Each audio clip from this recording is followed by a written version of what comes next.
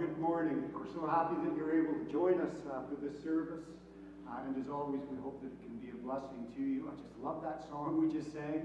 And I know I say that a lot. We sing a song and then I say that's one of my favorites. But we got that from a BBC we did a few years back and just absolutely love it. This is such a big week for so many people with Christmas. I know it's a little bit different this year, obviously. The churches are doing what we're doing, and we're really excited about the week ahead for us. Before I get too far ahead of myself, though, the Christmas hampers are out and delivered, and we get cards from people who receive a hamper. I'll just share a couple with you. I just grabbed these. We just have all kinds of these cards. I might need my glasses for this one. And I think we have a picture of Karen. Oh, this is Donna Mansfield, who is our director. And look at that smile. That's the joy of giving right there.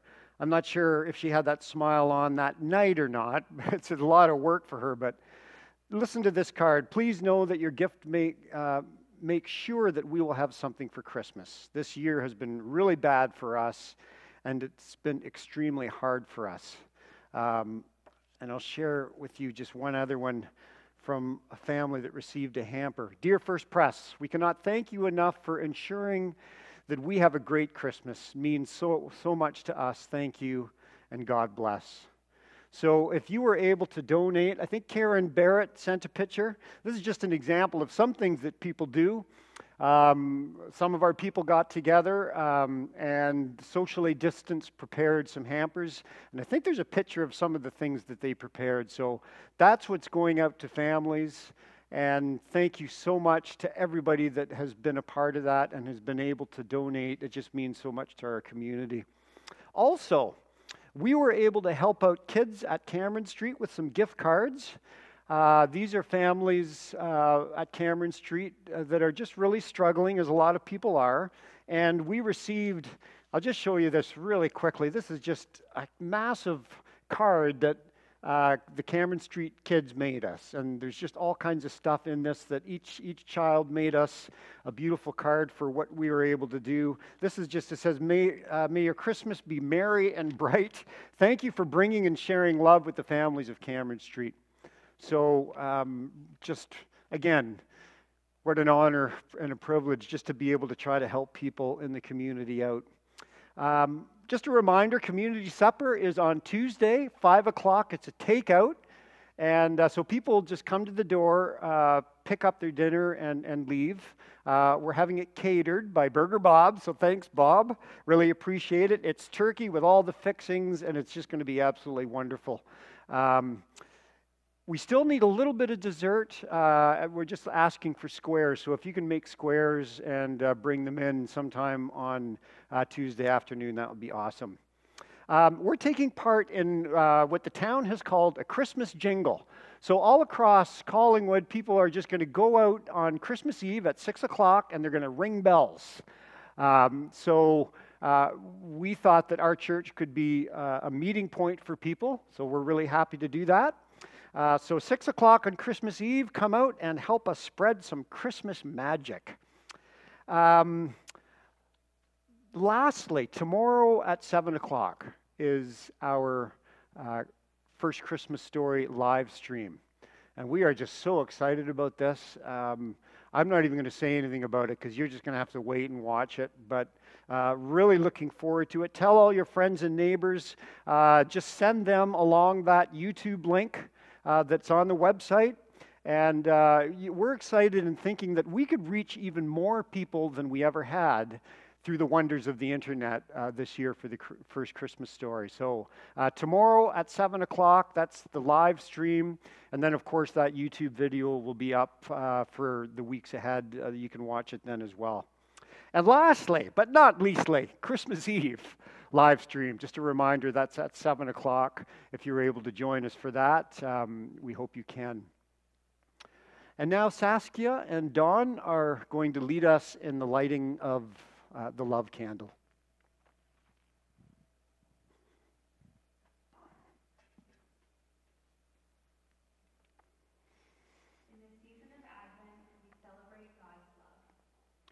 Soon we will welcome the beautiful, radical love of God as Jesus Christ comes to live among us.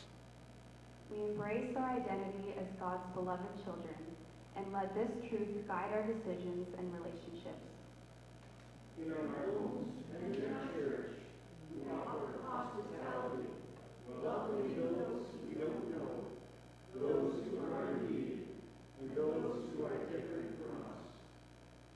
We demonstrate our care for creation in real and tangible ways through the products we buy, the food we eat, and the way we live every day.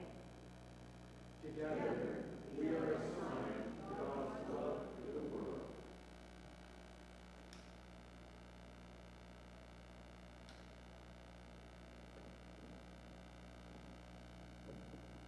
Let us pray. God of extravagant generosity, in Jesus, we discover the depth of your care and the lengths you will go to save us. Forgive us when we ignore those in need, trample your creation, and refuse to share all that we receive from you. Teach us to love our neighbors, caring for each other, in the name of Jesus Christ. Amen.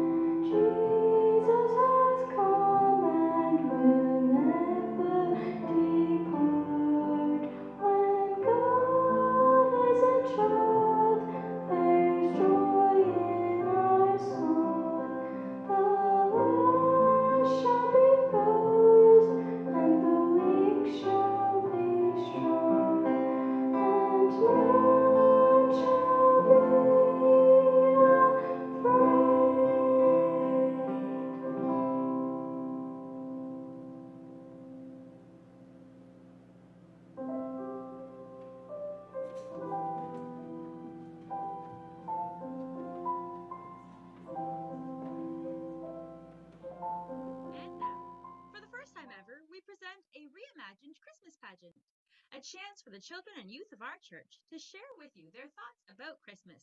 In our TGN Christmas pageant segment, we are calling Christmas from the Kids.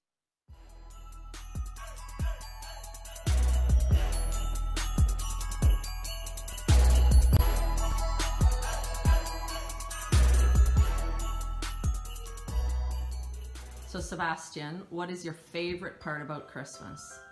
The tree. It makes the house look a lot better. My favorite Christmas tradition is actually on Christmas Eve. It looks a little bit different this year, but we usually go to church as a family, which is kind of cool because we don't usually do that with all of us. And we have curry together and we just spend time together, and it's one of my favorite nights of the year. My favorite Christmas tradition is having a big family dinner. My favorite Christmas tradition is decorating the Christmas tree. Christmas is special because it was the day that Jesus was born, and I get to spend time with my family, and that's fun. What makes Christmas so special to me is that I get to spend a whole day with my parents, and I don't have to go to school. My favorite tradition is skiing with my family on Christmas morning. Christmas is special because that is when Jesus, our Savior, was born. My favorite thing about Christmas is decorating the gingerbread house with my family. My favorite Christmas tradition is going to church on Christmas Eve with my family. What I like best about Christmas is spending time with family. My favorite thing is eating Christmas cookies. My favorite Christmas tradition is letting my dog rip apart his stocking. My favorite Christmas tradition is setting up the tree. It's fun and I get to spend time with my family. My favorite thing about Christmas is decorating the tree. Christmas is special because it's Jesus' birthday. Christmas is special because I get to see my family. Okay. So, my favorite Christmas tradition is probably getting gifts, celebrating Jesus' birth, and going to church. Christmas is special because I love the food at Christmas time. What I like about Christmas is spending time with my family and decorating my Christmas tree. I also like baking with my mom and having Christmas dinner with my family. Christmas is special because that is when God has given us the best gift, Jesus, who saved us. My favorite Christmas tradition is opening up books and chocolate on Christmas Eve and then climbing into bed and reading the books and eating the chocolate. My favorite Christmas tradition is every year we have pizza on Christmas Eve and we get to open one gift, which is always like Christmas pajamas, and eat a bunch of food, and that's just my favorite Christmas traditions that we have. So, yeah. My favorite Christmas tradition is baking cookies on Christmas Eve for Santa. What's your favorite Christmas tradition? The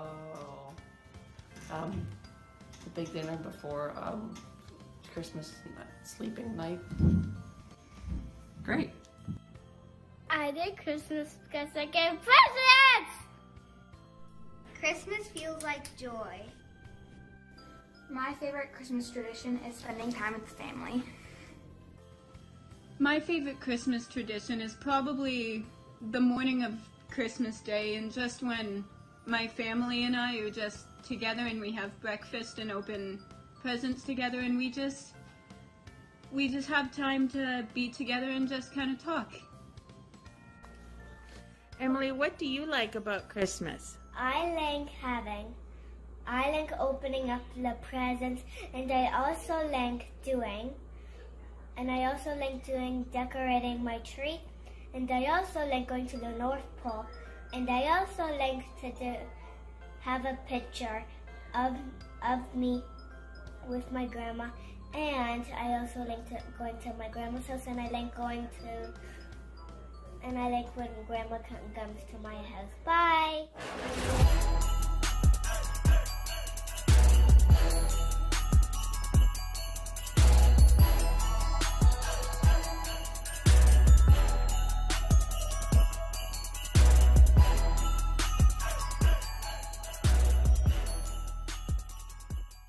Wow, that's great, guys. And as we carry on our nativity set tour, each week during Advent, we will have a chance to see your nativity set and find out why it's special to you. This week, we are featuring Madison Salcedo's family nativity set. Okay, so this is our nativity set. It is, like 25 years old? So the grass on top is kind of falling off, but it's hanging in there. So, baby Jesus, we have sitting in the middle with Mary and Joseph. We have our three wise men on the outside. We have our angel who sits up on these steps. We have a shepherd and some sheep who have come to surround the nativity set. Don't forget the innkeeper. The innkeeper who, he doesn't belong in this set, but we brought him in, so this is the innkeeper. So, yay! And now we have a special knitting nativity set tour. So as I was trying to find a Christian Christmas sweater, I was unable to. So I made this. I found the graphs and knitted on the front the manger scene.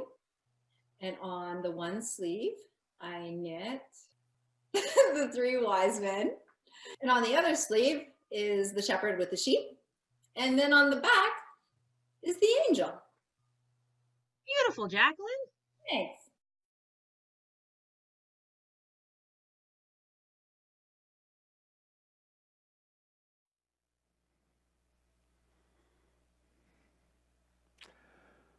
Wow, awesome job. Thank you so much to all our families and to Julia for getting all that together. I've just realized that one of my favorite Christmas traditions is listening to our young people talk about what they like about Christmas. That was just great. And this Sunday would actually normally be our Christmas pageant Sunday. And we'd have all the kids and they'd be all dressed up and, well, you know what happens on Christmas pageant Sunday.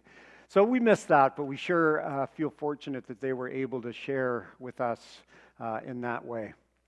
Here's the reading for this morning. This is a reading you all know from Luke chapter 2. This is the reading that Linus did in Charlie Brown Christmas, where Linus comes up onto the stage and does that amazing scene where he reads from the God. This is the same passage from Luke in chapter 2. Let's hear this together.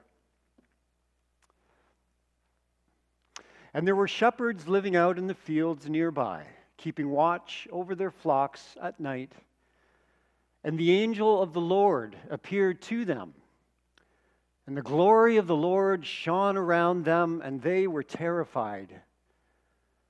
But the angel said to them, "Do not be afraid. I bring you good news that will cause great joy for all the people. Today in the town of David, a Savior has been born to you, and he is the Messiah, the Lord. And this will be a sign to you. You will find a baby wrapped in clothes and lying in a manger." Suddenly, a great company of heavenly hosts appeared with the angel, praising God and saying, "Glory to God in the highest heaven, and on earth peace to those on whom His favor rests." On this fourth Sunday of Advent, as we light the candle of love, this is the word of the Lord. Thanks be to God.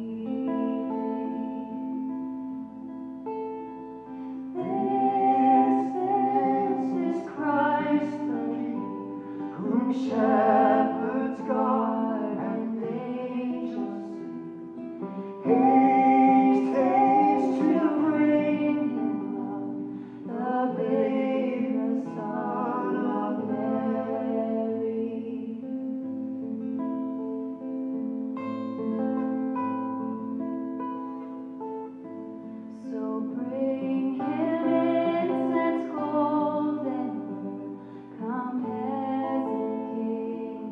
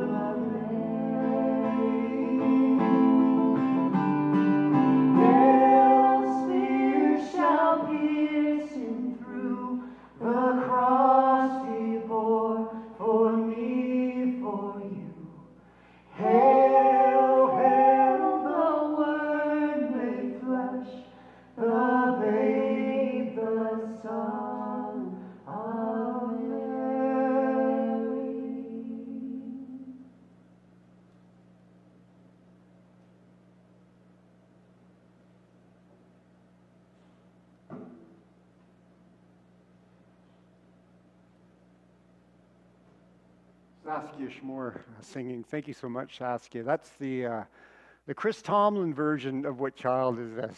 And we heard that not too long ago and fell in love with it. So it's true, we are going to tell a story tomorrow night. It's a story we've told before. It's a story we are privileged to tell. It's going to be fantastic through music, drama, solos, choir.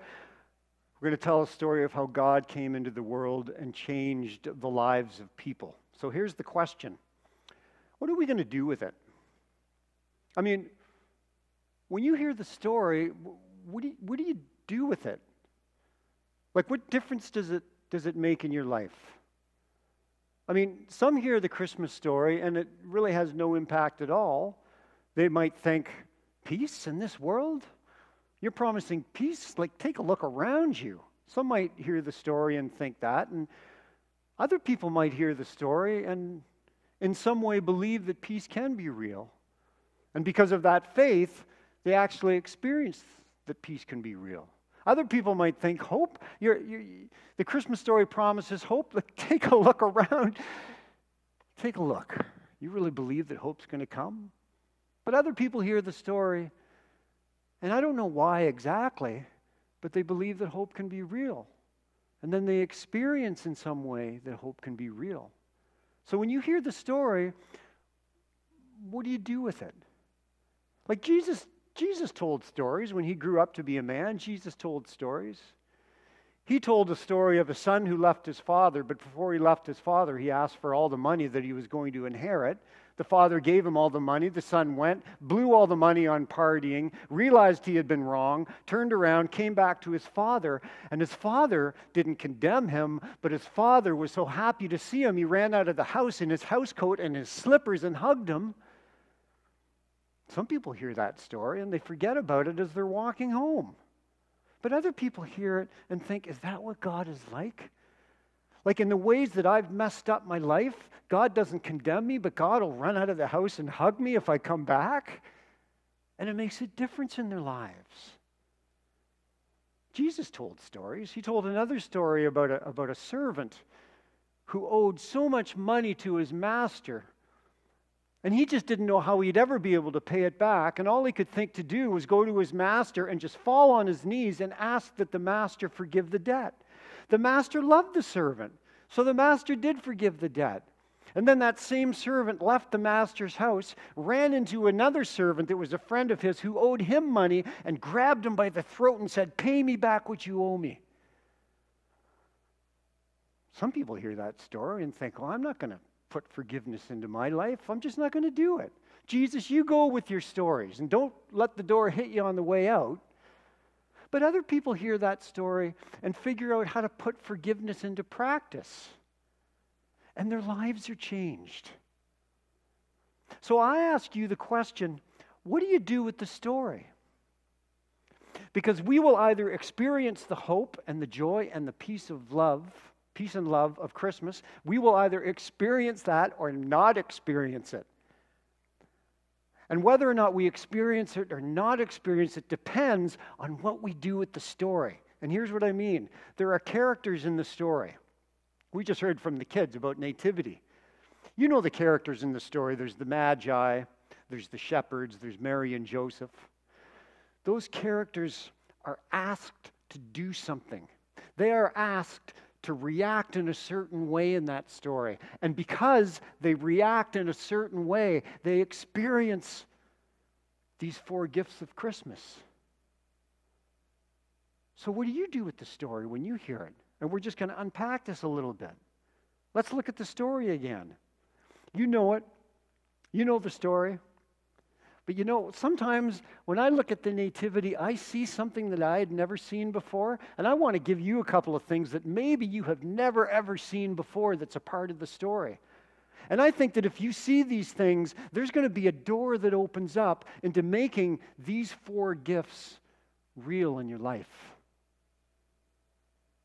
So here's what the Gospel of Luke describes. We'll just read this again. There were shepherds living out in the fields nearby, keeping watch over the flocks by night. And then an angel of the Lord appeared to them. Have you ever had an angel appear to you? An angel of the Lord appeared to them, and the glory of the Lord shone around them, and they were terrified. When Linus says it, Linus says, and they were sore afraid. That's the King James version of that. But the angel said to them, don't be afraid. I bring you good news of great joy that will be for all people. Now here's the first thing we see here. Just think about this. The sheep herders did not ask for God to come. They were just doing their job. Like they weren't praying, God, come to me, give me some kind of revelation or an angel come. They were just kind of minding their own business, and suddenly God was there. And God was there to touch their lives in some way. And suddenly the joy of God is among them. That's the first truth that comes out of this story. God reveals himself to us. God will appear to you. And in that revelation, there's great joy. Another question. Could it be that God reveals himself to you, but you don't recognize it? Do you know, I find this fascinating because I've been thinking about this all week. There are some people who will say this. God reveals the God self to me every single day of my life. I mean, when pumpkins grow at the Morrison farm, God is revealing himself to me. Like when I get up and my body is functioning, the body is such a miraculous thing, and just that I am living in this body is just incredible. God reveals himself. When I hear somebody sing a song, when I hear a child pray, there's all these things. Some people will say, that's how God reveals himself to me.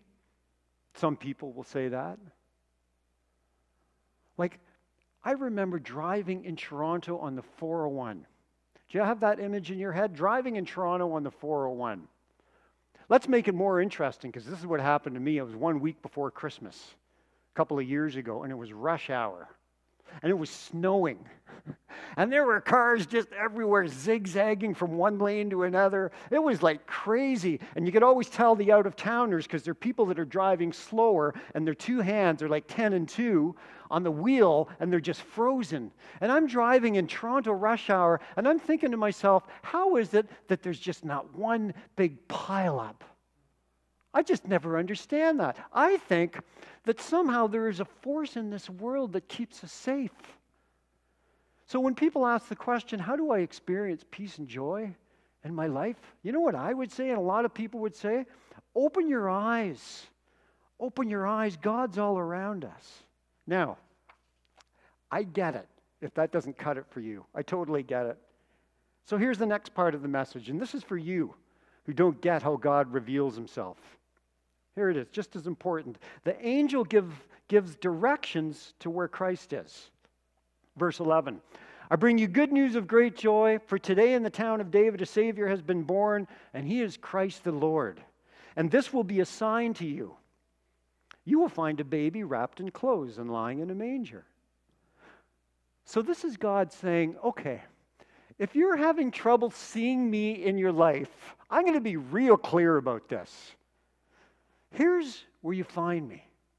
You find me in a baby that was born in Christmas time. There is the Christ. See, it's not only God is alive in the world, God is real. It's also, here's how you can find him. Here's how you today can recognize who God is. You're going to find God in Jesus. Now, the shepherds could have ignored the message to go find Christ. They could have just ignored it. I mean, it happens all the time. People just ignore a message of good news, a message that's important. I think it's human nature sometimes to ignore a message, maybe just because it's a change, or maybe we have a habit. I mean, cigarettes cause cancer. For decades, that message was ignored. Put snow tires on in the winter. I drove for 30 years without snow tires. I ignored that message. I don't know why. It doesn't make any sense. I just kind of ignored it. It would have been good for me to do that. What about the environment? I mean, we have messages that you need to live this way in order to preserve your environment for your children and your grandchildren. And we know that we who live in the West consume 90% of the world's resources. We're 10% of the population. And we have a tendency just to ignore messages in terms of things that we should be doing. The shepherds didn't ignore this message. The King James Version said they heeded the angel's call. They responded to it. They went.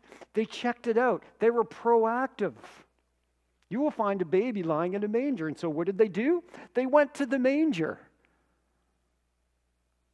That's how they reacted to the story. When the angels had left them, gone into heaven, the shepherds said to one another, let's go to Bethlehem and see this thing that has happened, which the Lord has told us about. How does God reveal himself to us today? Well, we don't have angels coming to us. We know that. But what we do have, we have words of Scripture. We have words of Scripture that even Jesus used for help and for direction. King David said the words of Scripture are like a light onto our path, a lamp onto our feet. It's like everything is pitch black and you reach and you find your flashlight and you flick your flashlight on and you are so relieved because now you can see. And Jesus knew that the words of the Scripture will help us find where we need to go. And Jesus also reminded us that the Holy Spirit is with us. How does God reveal God's self? Through the words of the Bible and through the presence of the Holy Spirit, which will help us find who God is. One of the greatest biblical promises, not just at Christmas time, but for any time, is that when we seek Jesus, we will find Jesus. Seek and you'll find, not seek and you might find. The shepherds sought after that baby and they found him. And the same promise is for us. Here's the last part of the angel's message. It might very well be the most important part. Go back to Luke chapter 2. I bring you good news of great joy. He will be for everybody. He will be for everybody. This is not just for a small group. This is for the world. That's what the Star of Bethlehem is all about. The Star of Bethlehem is so that people outside of that circle could find Jesus, like the Magi. If it wasn't for the star, the Magi would have never found. The Magi were foreigners. The Magi lived in a faraway place, but they saw that star and they went, just like the shepherds. They got the message and they went. They didn't just ignore, because that's what happens sometimes. We just ignore. They didn't ignore, they went. And when they found the baby, when they found the Christ, they knew that they were in the presence of a love that was universal. That's how they knew they were included. They just knew that this love was universal. And they knew that this love that brings all people together is love that should be worshiped. And that's what they did. They worshiped him. How did they react? They listened to the message and then they followed. But then when they saw Christ, what happened? How did they react to seeing Jesus? How do you react? They gave him everything they had. How would you react to love? How would you react to someone loving you? Many of us have great moms. I had a mom who loved me.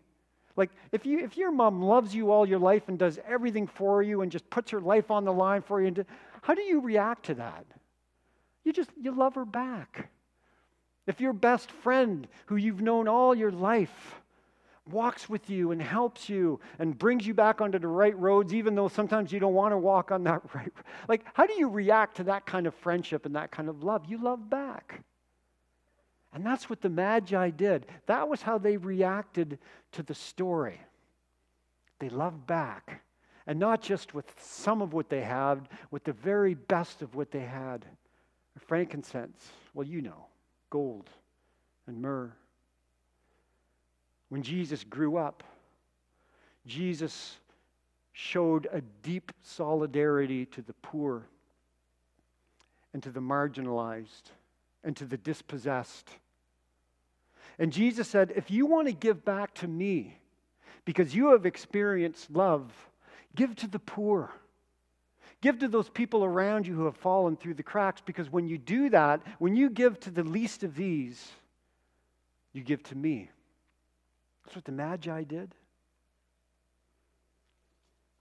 This passage from the Christmas story, this nativity, ends with this last reaction from the shepherds. They sure didn't have any money to give, the shepherds. But what they did was they had a message to share. And they just had to go out and tell people, which, by the way, is what we're doing tomorrow night, right? We're going out and we're telling people, we're giving people the story. We do everything we can to help people with money and with food.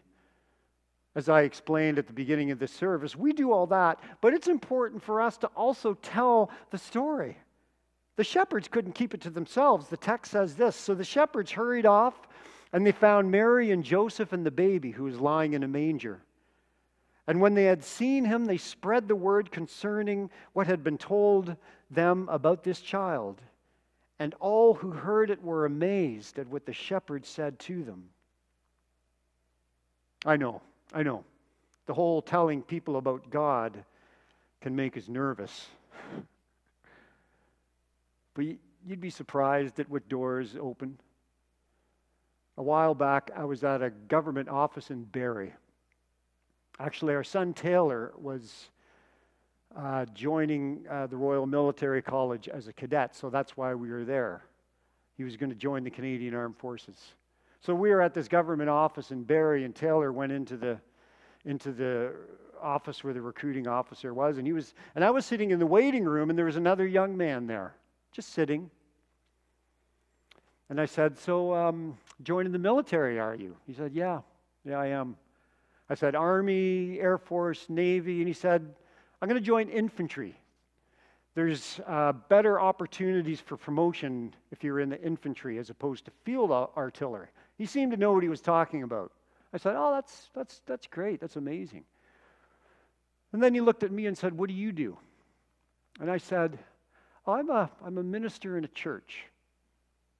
He said, really? I said, yeah. I don't think he believed me at first.